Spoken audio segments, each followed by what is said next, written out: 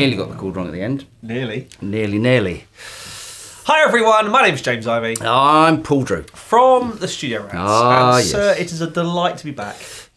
I'm sure it is. In the year of our Lord, It is. 2024. It is. It's first one together of 2024. Yes. What have you brought? What is this thing? Now hold on a second. What is this grubby thing? I've seen what this thing should look like. Yes. It's definitely not that colour. No, I mean, I think it's seen some action. But, you know, that's what you get when you buy from the auction. In a mud sometimes. This is a Fender Supersonic 22. 22 watt? 22 watt, dual channel. Mm-hmm. And this is kind of known as a bit of a Fender sleeper amp. Is it? Yeah, I posted this onto socials. Mm-hmm. Everyone went, oh my God, Fender sleeper amp, you know, amazing. Oh. Is it the 22? That's the one you want, you know, things like that. I thought they only did one. There's a 50 as well. Is there? Yeah, okay. It's like 50 or 60, one of the two. Okay. But this is the one you want, apparently. Okay. It's lovely, lots of lovely valveness. And it sounds awesome. Really good. Really awesome. nice.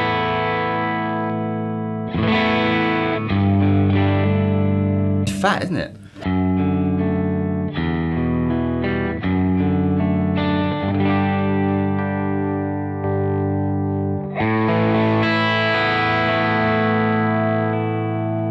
What is that? That is, when you said fat, that is the fat button. Okay. We have a pedal on top, which is connected via a 7-pin DIN to the pedal button at the back, the pedal slot at the back. So we've got fat and normal on the clean channel. Let's hear that. Let's hear.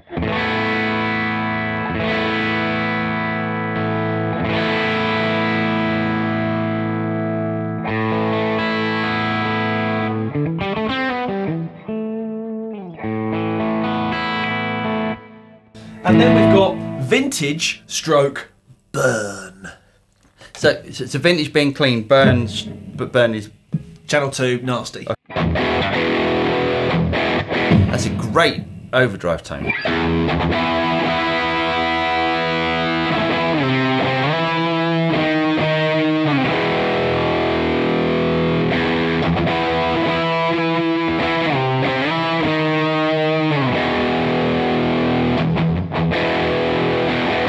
So there's no master volume as such for the clean channel. It's just volume, treble and bass, and you can switch between classic the normal and fat section. On the burn channel, we have 2 gains. Why? Cascading gains, I'm guessing. If I wind that gain down, so that's all the way off. Yeah. Okay, so hold on.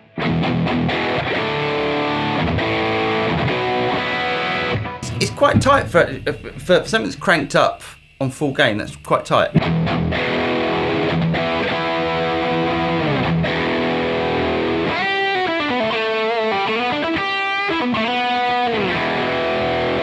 But then... Go on then.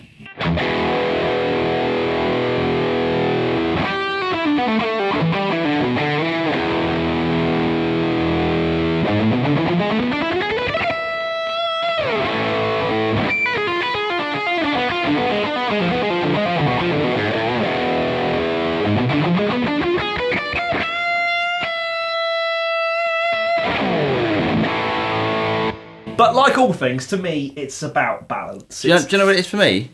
Oh, that's quite nice. You can that sort of let through a little bit more dynamics. But for a tone that's just coming out the amplifier without any pedals, that's great. Stick a boost in front of that, that'll be... And actually, if you stick a tube screamer in front of it to tighten up the bottom end, it sounds really nice. I bet it does. Because it is a little bit flubby. I think it's a bit flubby with gain 2, I think. Now turn gain 2 down. Yeah, and then... Crank up gain 1. Gain 2 all the way down. Yeah. Gain 1 up. Yeah. That's great. Yeah. I don't know why they put gain 2 in. I like the balance, personally. There somewhere's for me.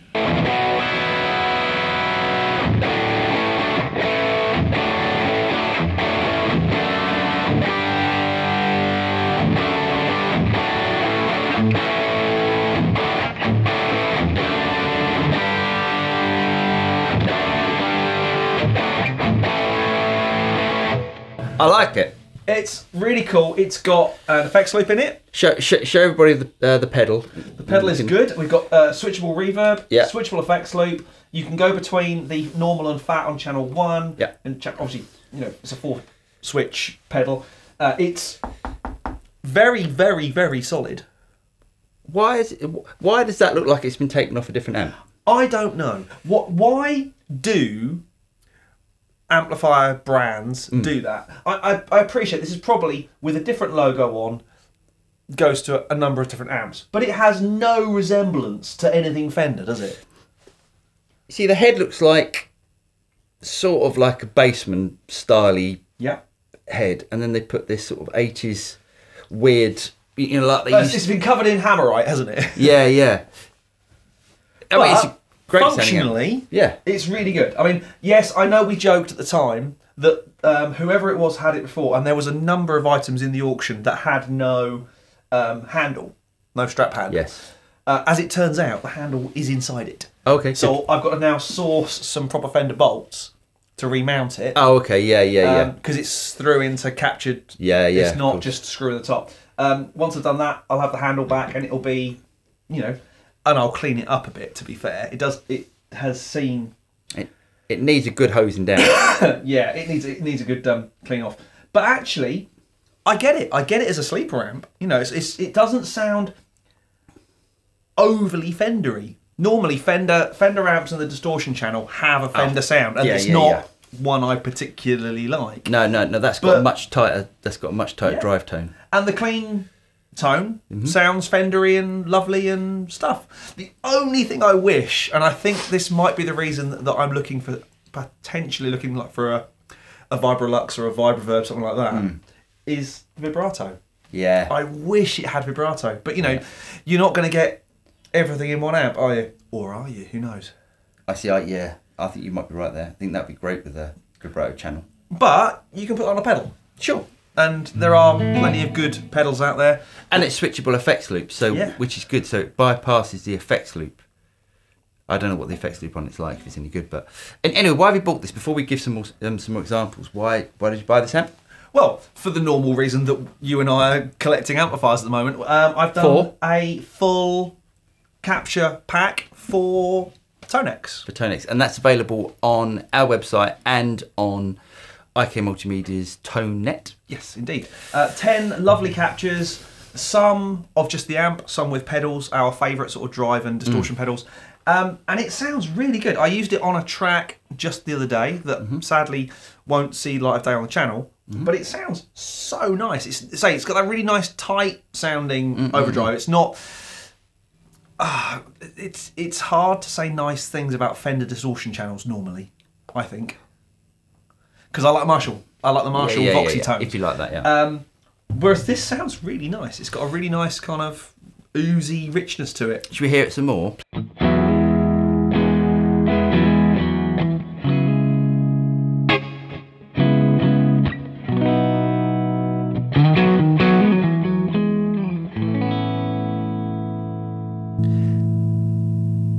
See, there's a reason why I play that, because the chords, especially that chord, on a lot of amps, tends to go...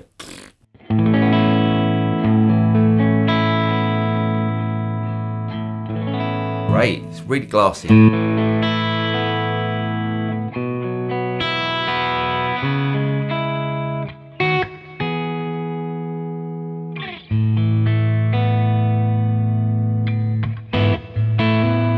course, you can juice it up a little bit. I'm not a massive fan. I reckon that would be great with single coils. Yeah.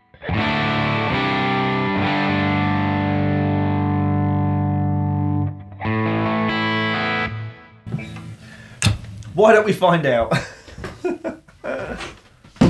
Oh, gold.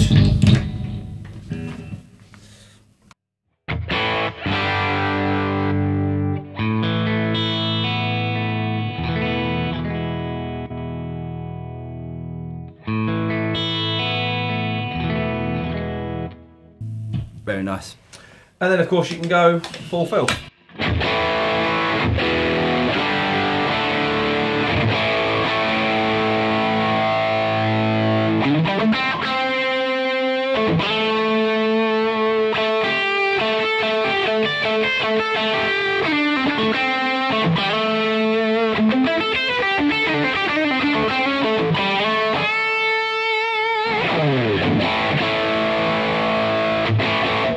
I love it. Great, I've done well. You have done well. Goodbye. So, if you want to go and check out the captures, you can do. They're available on our website and on IK Multimedia's ToneNet, or go and buy the real thing because it's awesome. Really hope you guys got something out of this video. If you did get something out of it, don't forget to like and subscribe. Click on the bell button, and you'll be notified of any future video that comes out from the studio. I'm Paul. I'm James. And we'll see you next time.